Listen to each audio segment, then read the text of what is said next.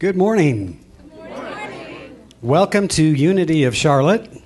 I'm Reverend Marty Bacher. It's my privilege to welcome you here this morning and to share the love.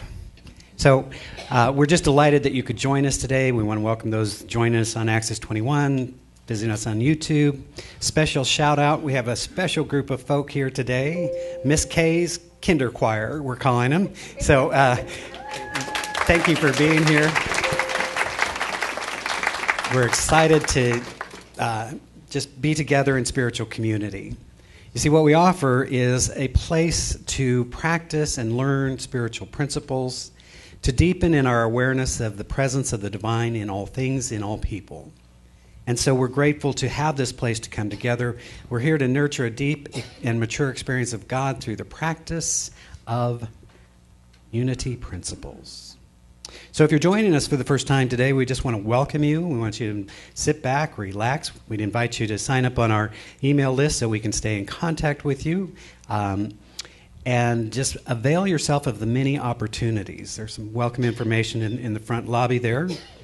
If you're in need of spiritual support, we do have our healing group today, I believe. So today's going to be interesting. I'm just going to put that out there because we got a whole lot of stuff going on. But if you survive today, you're probably one of us. So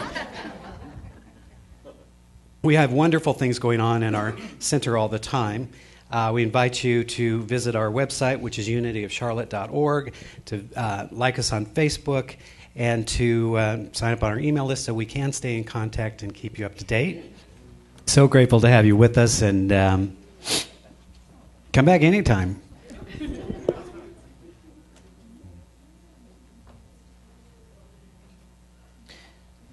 What is that old line about you don't want to work with pets or kids, you know? It's always sort of a disappointment. Sorry, here I am.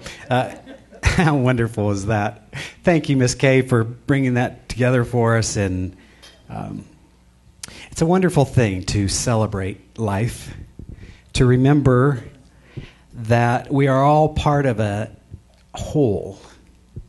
And so when we look at different aspects of the divine, we see just that. Sometimes I think of it as when we are looking at a diamond, the beauty is in the many facets of it. And so as we look to the young people to remind us what we used to know and then forgot, it's a good thing. The master teacher said that if we wanted to enter into a different state of consciousness, he referred to it as a kingdom of heaven, that we would need to become like a little child, which, by the way, does not mean being childish, but being childlike, being open, being receptive, being sensitive to what is around us. We've been looking at this idea of spiritual renewal and what that means. And we would suggest that in our way of approaching life, that we are spiritual beings in human form. But our essence and our origins is spiritual in nature. And so we find ourselves conforming to the ways of the world. We look around and we judge what's good and bad. We judge what's right and wrong. We judge and judge and judge. I'm only speaking for myself, but, if this has resonance for anyone, join me, right? Because we look at the world at the level of the world. And so the masters throughout the ages, and particularly Jesus, taught us that if we were to transform our lives, we would do it through our spiritual renewal.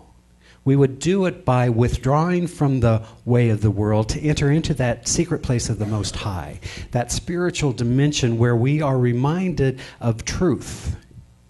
I often say we do well to understand there is a difference between truth and facts. We do not need to deny facts. You see, sometimes I think metaphysicians get confused or get off track because they think that if they acknowledge the facts, they're giving them power. And so some people say, you never want to say anything negative. You never want to look at the condition. And I say, it's okay to look at the condition. If you come to me and you are in need of spiritual healing, and I don't know if this is true for you, Barbara, but you join in here. If you are in need of spiritual healing, we will work with you at a spiritual level. If you come to us in need of spiritual healing and your leg is broken, we're going to want to get you to a doctor that has a specialty in fixing legs, while we join you in the spiritual consciousness of knowing the truth and the healing power. Does that make sense?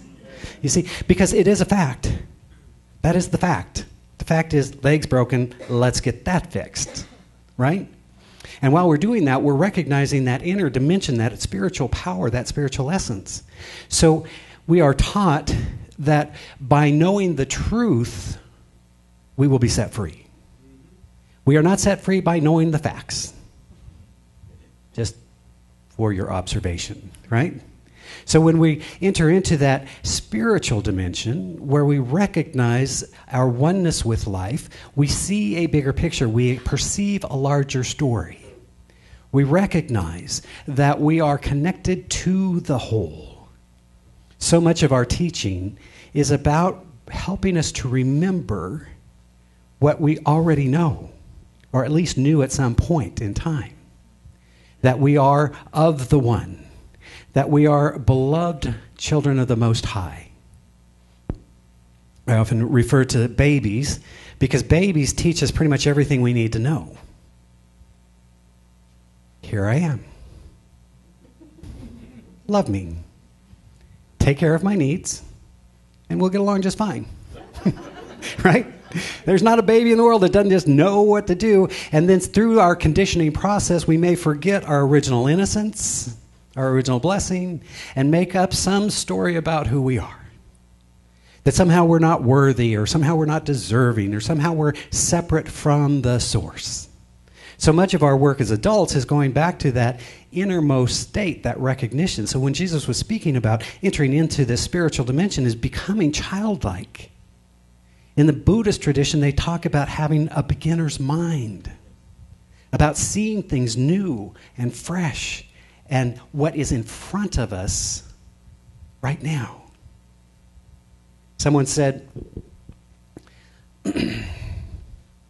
something profound. I wrote it down. It was so profound. Oh, here it is. Margaret Bonanno said this: "It is only possible to live happily ever after on a moment-by-moment basis." Isn't that great? It's only possible to live happily ever after if each moment in front of us we choose to be in a place of happiness. I was reminded of this idea. So I decided I needed some companionship. And my dog's still on vacation with my niece in Nebraska. And so I've been looking at this dude named Edgar, a little cat. Do I want to do this? Do I not want to do this? And then I went by to look at him again, and somebody else was looking at him. And I heard the response to, like, what are you doing with my cat? So I was like, okay, yeah, I get it. So Edgar and I are now hanging out, So, cats are really fun. I love animals, and they're each different. I had horses for a while, and that's a really interesting experience to learn how to communicate and talk to a horse. And dogs, you have to learn what they're thinking and how to think and think like them. And they're easy because you just give them food and love on them. They're like, ah. And then cats, it's kind of a different story. So we spent the first day under the bed, right? Because new space, right? Just cool.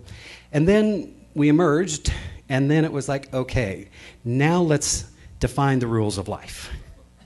According to Edgar's terms, not according to Marty's. So, and my friend of mine said, cats teach us a wonderful thing about self-esteem, right? Just like babies, they're kind of like, I have a need, you figure out what it is.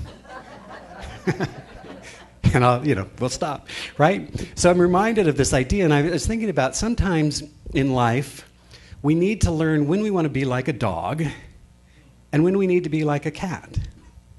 You see, sometimes we approach life always the same way. And dogs, I was teaching a course around sales, and I said, in sales, sometimes you need to learn when to be the dog, be the puppy, to go after.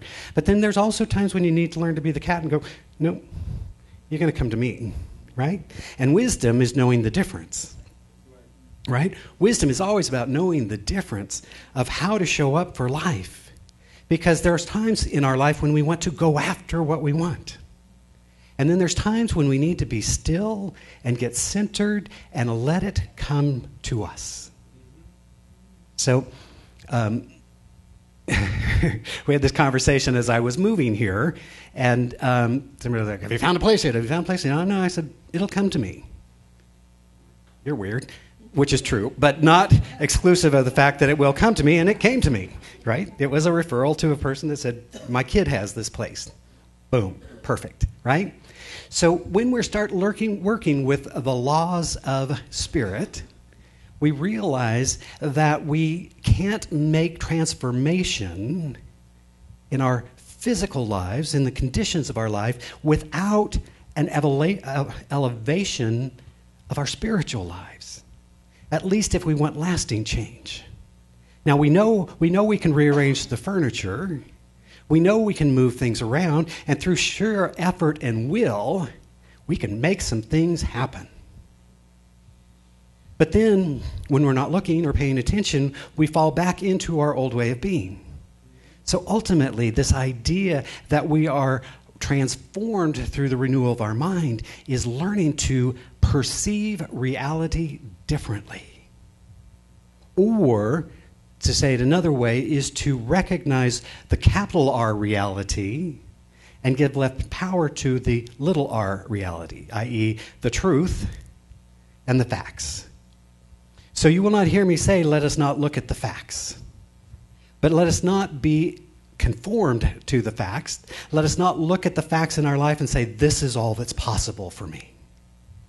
And rather, spending that time in renewal, in stepping away, or however you come in contact with the divine, but giving ourselves permission to do that. I was looking at a wonderful book, many of you have read it, called The Laws of Spirit by Dan Millman. He has these wonderful principles, and a couple of them really spoke to me. One of them, he said, the law we want to understand is the law of presence. And the law of presence says that time is a paradox, stretching between a past and a future. They have no reality except in our own minds. An amazing thing. We like to think of time as a real thing. But past and future are constructs of our own mind. He says the idea that time is a convention of thought and language, it's a social agreement. Here is the deeper truth. We only have this moment. Poli teaches us the power of now. This is the moment for us to be present. This is the moment to have the life we want. You see, some of us think that when X, Y, or Z happens, then I can experience joy. Then I can experience happiness. Then I can experience fulfillment. When X, Y, or Z happens, then I will have an experience. And I say, lo unto you, my friends, that this is the moment to experience what we choose to experience, and then if we experience it at an inner level long enough, it shows up in the outer level. When we allow our good, or the idea that our good is going to be something outside of ourselves, it's cool when it happens, devastating when it goes away. Right? We were given a great line in a passage in the Bible that says to us, this too shall pass. For those of us that have been on the planet for a little while, we realize it all comes and it all goes. Right? And so getting good with the accepting and the letting go is a very powerful spiritual tool. To be present now. Some of us are less future-oriented, and some are more past-oriented. This happened, and now I'm going to hold on to what happened, and it clouds everything that's happening in front of me now. I had a person I know, I won't use his or her name, that had been in a relationship, very painful divorce, and 40 years later was still talking about it. Thinking, you might want to let that go. I don't want you to jump into it, but, maybe at 40 years, or you're 41, we ought to, like, a new affirmation or something. I'm not sure what to do, but, right? Sometimes we think, well, I had an experience, or I lost my business, or I had a bad relationship, or I did that, and so now I'm going to be cautious. Nobody's going to get to this. It's like, great. Let me know how that works out for you, right? Rather, if we were to take everything that happens, use it for our greater good, gain the insight and the wisdom of what's happened, what we've learned. Sometimes we learn. I always say there's really only two ways we ever learn. One is by doing it right, 10% of the time. And then that other 90% of the time is, oops, that didn't work. So we don't stop trying to walk. We don't start trying to learn something. We just go, well, it's easier if you don't do what I just did and do something else instead. Right? So that trap of either being caught in the past or being caught in the future that hasn't come, meditation brings us back to the now. Being with the breath, being with the presence. Prayer helps us connect with that divine something that is larger than our conditions. When Jesus spoke to us about entering into this spiritual consciousness, the term he used was the kingdom of heaven, but we might just as easily say that spiritual dimension where we recognize our oneness with life and all things. And when we're in that place, life is good and very good. So practicing the law of presence becomes key. The second law that I think always stands out for me is the law of choice. And he talks about we are both burdened by the great responsibility of free will, the power of choice. He says our future is determined in large part by the choices we make now. You notice that? We cannot always control our circumstances, but we can and do choose our responses to whatever arises. Reclaiming the power of choice, we find the courage to live fully in the world. You see, one of the greatest lessons, I would say, in my life was that I recognized that I was at choice. Create a whole program called Youth at Choice around this whole simple idea that we may not always like the choices that are in front of us, but our power comes from being at choice. Otherwise, we put ourselves in position of victimhood. This happened and I'm at effect. But we can look at it differently and say, this happened and now I have a new choice. You see, I'm so aware of the times in which we are living, which feel a little frantic and crazy sometimes. I turned the news on Friday just to kind of get caught up on what's going on, and 12 hours later, I was like, what else? Right? Crazy. I just keep telling myself, these are facts. It's not the truth of who we are, but there's lots going on. There's a lot going on in our world today. And so we get to look at, how do I show up in the world? I can't control everything, but I can show up the way I choose to show up. And I love the idea that in each and every moment I have a choice. So hear this, my friends. If you ever say to yourself or to someone else, I have to, you're lying. And your power, I didn't mean to just call you a liar right here in church, but if I'm going to do it, I should do it now. Right?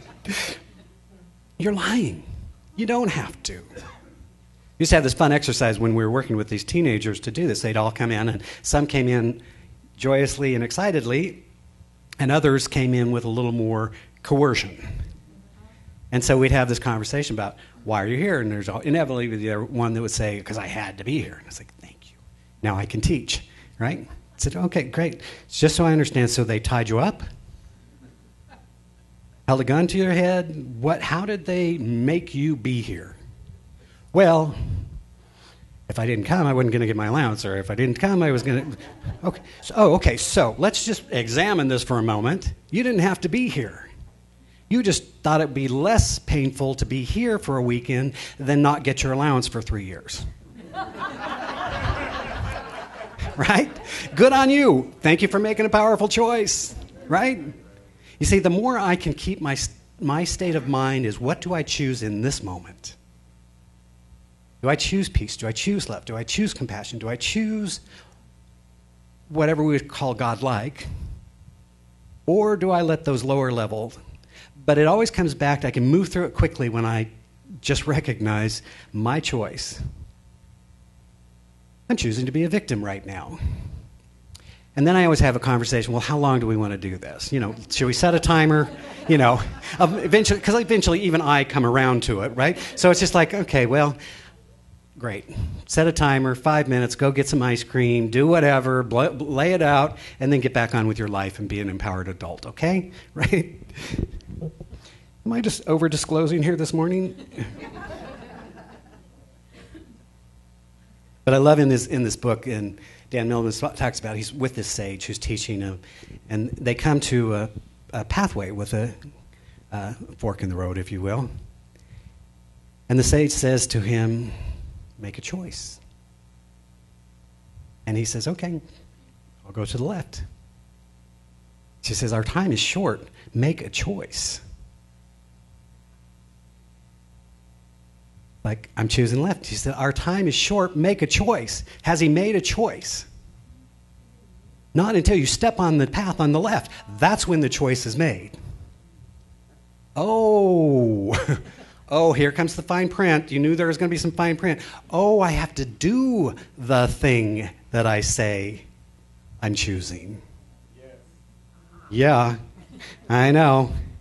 Right? Because the choice is not made. Then it's just an option. But the choice is made when we commit to the choice. And again, our power comes when we make the choice. And the last one, very shortly, briefly, is the idea of the law of expectation. Now, hear this. Hear, O Israel, this word. The law of expectation. Energy follows thought. We move toward, but not beyond, what we can imagine. Want me to say that again? We move toward, but not beyond, what we can imagine. So you don't get to create a bigger life than your current concept of how big life can be for you. I know, it's true. I'm telling you. I've proven it time and time again. What we assume, expect, or believe creates and colors our experience. By expanding our deeper beliefs about what is possible, we can change our experience of life. You see, often I say we don't get what we want. We get what we expect. Have you ever noticed that? Oh, yeah, I know. It's like, oh, it's going to be a terrible day. The universe says, cool. Boy, have I got some options available for you. I got some folks that I have not had anything to do with that now they got a project and I'm bringing them your way. And just as easily we say, wow, it's going to be a glorious day. And because we have set that intention and that is our expectation, that's what conforms. So the power of expectation is magnificent. We're talking about young people. There's some interesting studies done. There was one, they got in a lot of trouble, but they had these kids in school, and one group was told these are gifted students. And the other said these are challenged students. And so guess what? Their results absolutely were reflective of the belief of the teacher that was done. And yet the truth was they were just kids. Now, good thing they didn't do that for 20 years, except that sometimes we do. Sometimes our educational system says, this is a challenged child. And then everybody treats them as such. In our teaching, we say every person is a divine emanation of the one living Spirit. Worthy of love, worthy of joy, worthy of being appreciated, worthy of all of our good. We get what we expect. So, my friends, we give you 4 tools.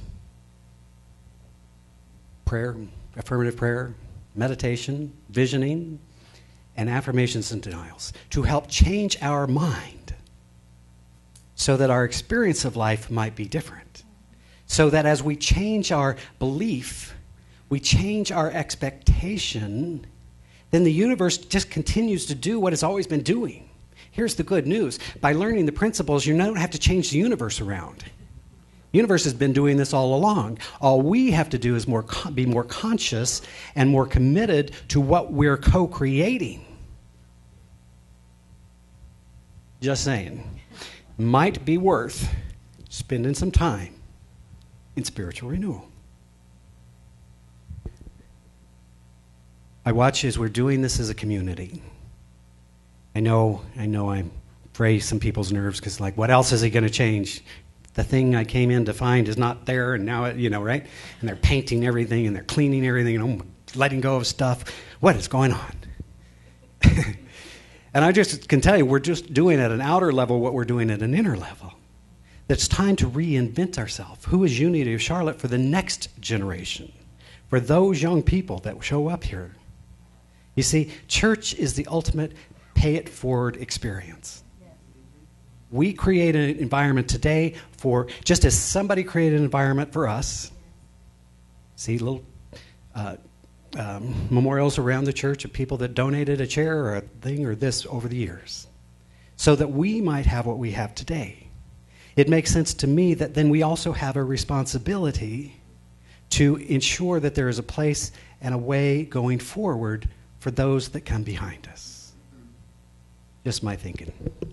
So we have some tools, we have a wonderful spiritual community, and we have truth.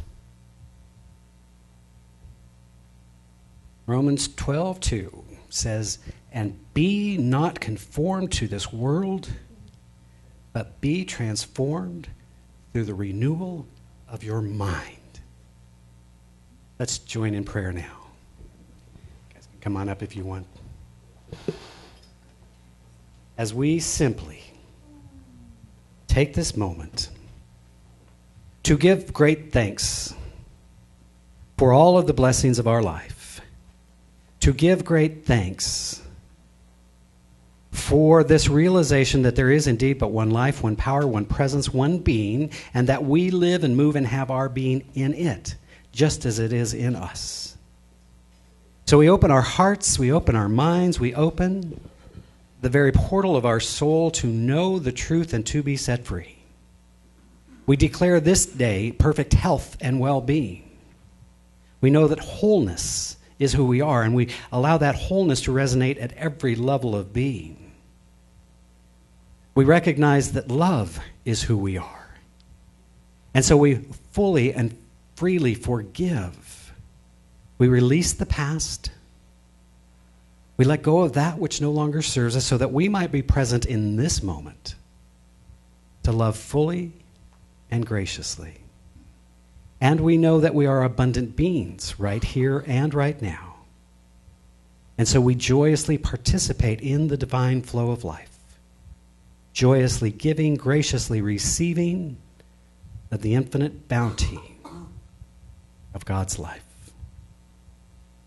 It is so good to know this truth. And it's so good to know this truth not only for ourselves, but for our community and for the world at large. And so in the midst of all of the facts, of all of the stuff, of all of the unskilled behavior, we stand and bear witness to spiritual truth. There is a love greater than human love. There is a peace that passes human understanding. There is a joy that resides deep in our heart. And we allow that to be expressed. So we extend our blessing. We bless this spiritual community, knowing it unfolds divinely. We bless our planet with all of her creatures and inhabitants.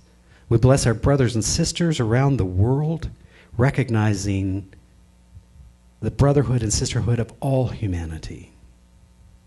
And as always, we bless all priests, rabbis, ministers, teachers of all faiths, for we honor the many pathways to the divine.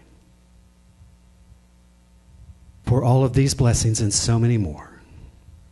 And through the power of the living Christ, I simply speak this word, knowing that it is so, as together we say, and so it is. Amen.